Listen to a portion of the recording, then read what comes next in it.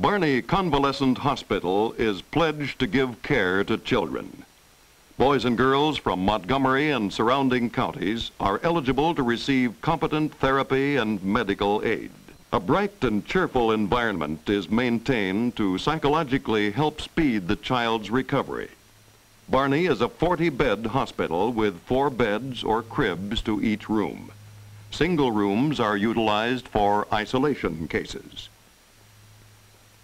Admission to BARNEY Hospital must be prescribed by a medical doctor. Children arrive from other hospitals either by the BARNEY ambulance or are brought from home to the hospital by their parents or relatives. To better visualize the BARNEY facilities, we will follow the nursing staff as they attend to their daily routine. We see members of the staff reporting for duty, which engulfs a variety of tasks. Medication prescribed by the doctor is the first duty of the day. With required drugs and written orders on each patient, the nurse begins her 8-hour day. Hospitalized children require as much or more laboratory work than an adult. Here in BARNEY's own laboratory, a prescribed blood test is being made by a trained technician. Many of the nurses' routine duties are using mechanized equipment, such as the aspirator. Ruby is unable to swallow normally and requires artificial means to clear nasal and throat passages of excess fluids. This is a task that must be repeated many times during 24 hours. Chuck is being turned by the use of the striker frame. This frame could be described as a sandwich bed, the patient being the best part, sandwiched between 2 separate frames. These frames are of metal covered with a piece of canvas tied to the frame as tightly as possible. Patients, such as Chuck, with spinal cord injuries, fractures, or pressure sores from long recumbency, are either unable or not permitted to turn themselves. With the striker frame, these patients may be turned without harmful movement to any part of their bodies. The nurse and nurse's aide employ teamwork for the process of padding, tying, and turning the patient. This type of frame is a great back-saver in general nursing care.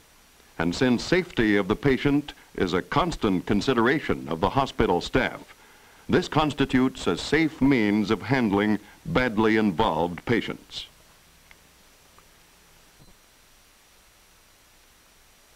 Children such as Julie with chest and heart abnormalities need more oxygen than normal. After the nurse places Julie in the oxygen tent, she must check the condition of the patient, the mechanics of the tent, and the flow of oxygen. An elementary school teacher provided by the Board of Education is on permanent duty during the school term. All children of school age carry on their work. Those who are able go to the classroom and are taught under normal conditions. Others are given their school work at the bedside. Whether a child is at BARNEY a few days or months, his regular work goes on. When dismissed, he can re-enter his own class. All food for the children and staff is prepared in BARNEY's stainless steel kitchen and served from there. Steam carts serve hot food to the patients in their rooms.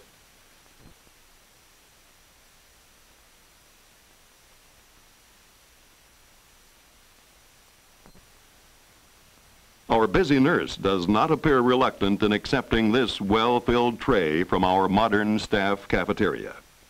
Eat heartily, young lady. The afternoon is yet to come. The majority of handicapped children need to be fed. This individual feeding is the responsibility of the nurse's aides, with the supervision of the nursing staff. The nurse has the help of the portolift for the task of taking a patient from bed and placing him in a wheelchair. The lift is hydraulically powered, movable, and can be used for many activities. The lift is being used here for Paul, to prevent stretch of shoulder girdle muscles as he is lifted from place to place. Patients convalescing from a prolonged illness need help in gradually adjusting from the horizontal bed position to the vertical standing position. This adjustment is speeded with the use of the tilt table. The nurse, securely strapping the patient to the table, may place him in any position from a 10-degree angle to a 90-degree angle without danger of the patient falling.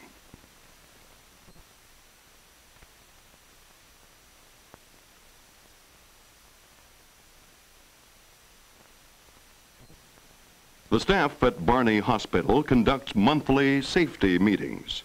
Periodically, all staff members participate with a visiting fireman in exercises concerned with fire prevention and patient safety measures during a fire. Every staff member is expected to be familiar with methods of extinguishing fires with readily handy materials and to know how to protect the patient should a fire start in the bed. This teaching demonstration was given by the Dayton Fire Department during Fire Prevention Week.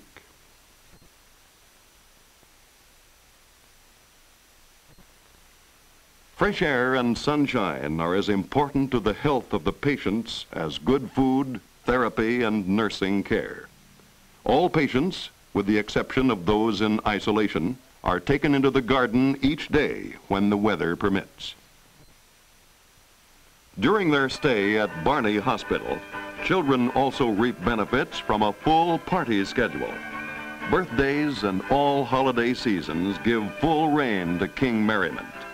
In addition to Christmas, there are Easter, Thanksgiving, and Halloween parties. But Christmas is especially the happy time at BARNEY. Santa visits with a full bag of toys for everyone. All join in to sing the traditional carols.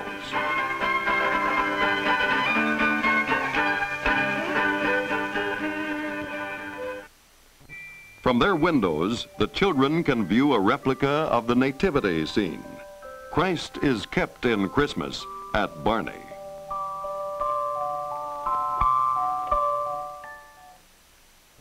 In addition to the inpatient services, BARNEY Hospital has developed a large outpatient department. Many of the local orthopedists give periodic examinations to their patients in this area of the hospital.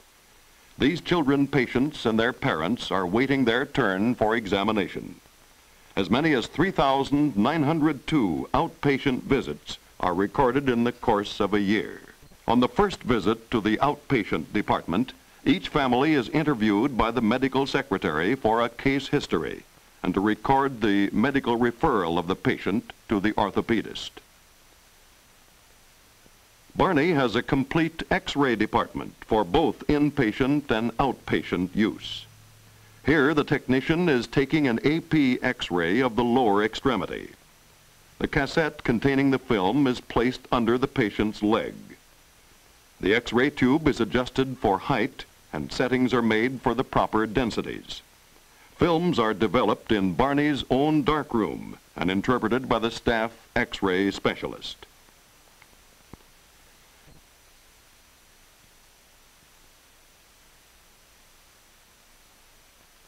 Here we have Tommy being prepared for an electrocardiogram. This is just one more activity of our busy nurse. A number of cardiac patients are admitted to BARNEY Hospital during the year. Therefore, it is necessary for the hospital to have electrocardiograph equipment and trained technicians to make the tracings. Electrodes are attached to Tommy's arms, legs, and chest. Through these electrodes, the machine records a graphic tracing of the heart action, giving the physician a means of studying that action. Mary, a post-polio patient with curvature of the spine, is having a stretch put upon her entire spine by application of padded ankle cuffs for leg traction and a Sayer head sling for head traction. At the same time, 3 points of pressure are placed to her trunk. 1 point by a strap around her hips, another by a strap around her chest, and counter pressure at the apex of the curve. This preparation for a body cast is being done on the Bell fracture table. This versatile piece of equipment affords space and accessories for application of almost any type of cast. Following traction, placing of pressure, and plenty of felt padding, the cast is wrapped.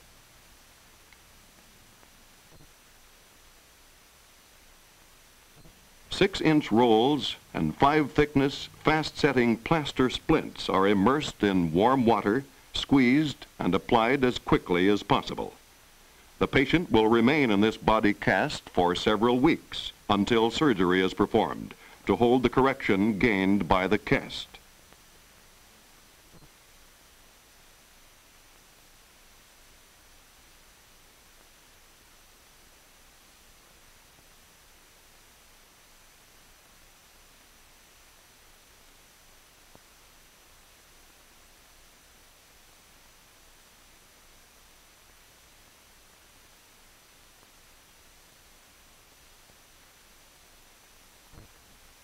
As soon as the plaster hardens, the 3 pressure points, leg and head traction, are all released, as well as the table strap that supported Mary during the entire procedure.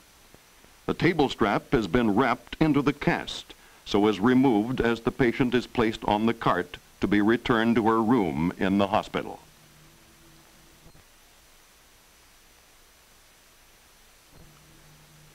The brace shop is owned and operated by Mr. W.F. LaForche. His shop is equipped with modern machinery for the working of metals, leather, and fabrics necessary in the making of braces. Since every brace is custom made to special specifications, most of the work is done by hand.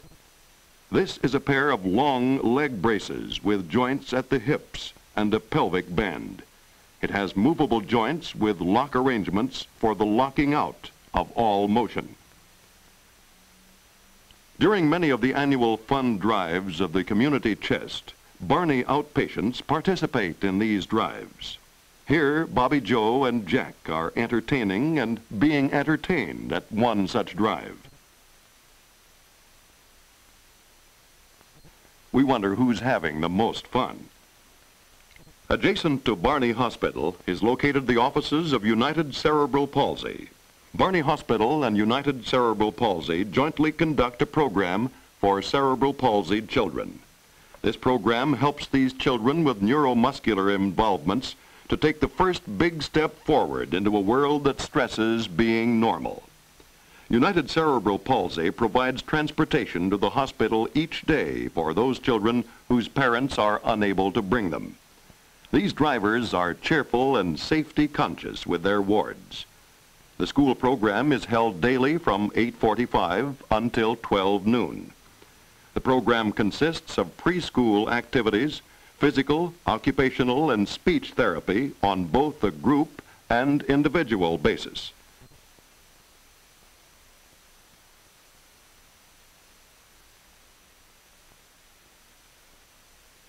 The school day begins with morning exercises, which are similar to those held in any school system. When possible, the child responds orally as well as physically to the roll call. A good morning song is sung, and when time permits, the children share the pleasure of a new article of clothing or personal experience with their classmates. Group occupational therapy is designed to provide the children as a group to better use their involved arms and hands in order to become more independent in their daily living activities. This exercise is concerned with the task of putting on sweaters. Just this little task will save busy mothers time in the daily routine of caring for their families. Crutch class is a part of the physical therapy program. The purpose of this class is to teach children with crutches to handle them in all positions for balance. First exercises are balancing forward or back, one crutch at a time. At the end of the class, the children are given a walking assignment with supervisors nearby to prevent them from falling. It is much more fun and less like work to do these activities together. Skills of communication are taught in speech class. Correct articulation of sounds increase mobility of tongue and lips. Identification of common objects and telling about them develop language abilities.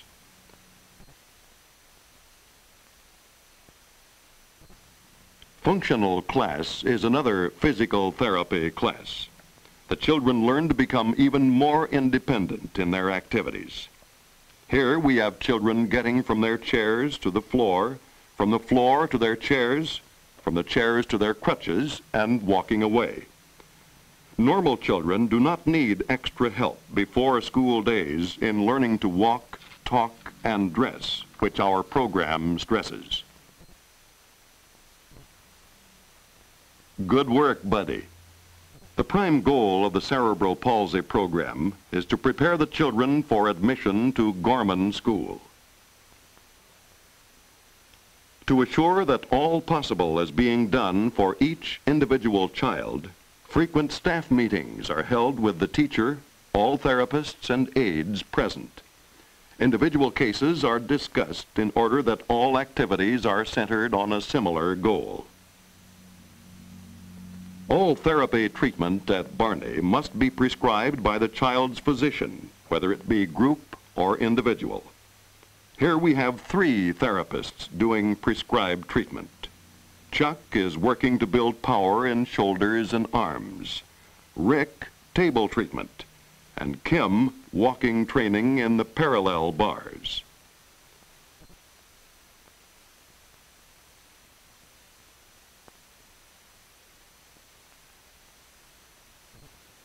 This lad in speech therapy has a severe hearing loss along with his speech disorder. He is learning to lip read and discriminate between verbs as he hears the therapist say the word through amplification, sees the therapist's lip movement in the mirror, and sees the representation of the action on the presented picture. In individual occupational therapy, Becky is being taught self-help activities. Before a child is able to execute these activities, she must first learn to reach, grasp, and release. Becky is learning to use a spoon to feed herself. When this task is accomplished, Mother is free to have uninterrupted meals. Where does BARNEY Hospital get the funds to carry on this work? Those who are able pay for their own child. Ohio State Crippled Children's Services accept some patients for payment. The county, from the hospital levy, pays for the medically indigent. Many parents carry Blue Cross or some other insurance. The Montgomery County Society for Crippled Children, through Easter Seals, pays for much of the outpatient work. The polio chapters pay for part of the polio work. BARNEY is a community chest agency and receives an allotment. The United Cerebral Palsy Association, also a chest agency, pays for part of the cost in the special program for cerebral palsied children. BARNEY Hospital uses the interest from its own endowment fund. Ruth Lyons, from her Christmas fund, gives money for parties, gifts, entertainment, and Christmas. BARNEY Hospital has many generous friends who send donations throughout the year. If it were not for these many friends, our little people could not have the tender, loving care provided at BARNEY Hospital.